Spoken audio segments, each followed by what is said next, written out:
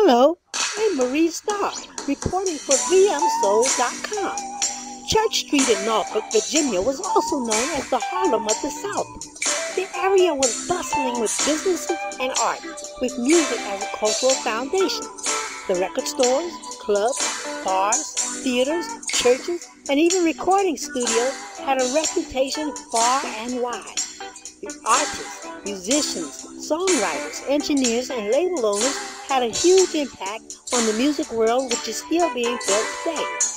People like Gary U.S. Barnes, Jimmy Soul, and General Norman Johnson were indicative of the talent found swarming to and from the area. You can find out about all these things and more at VMSoul.com.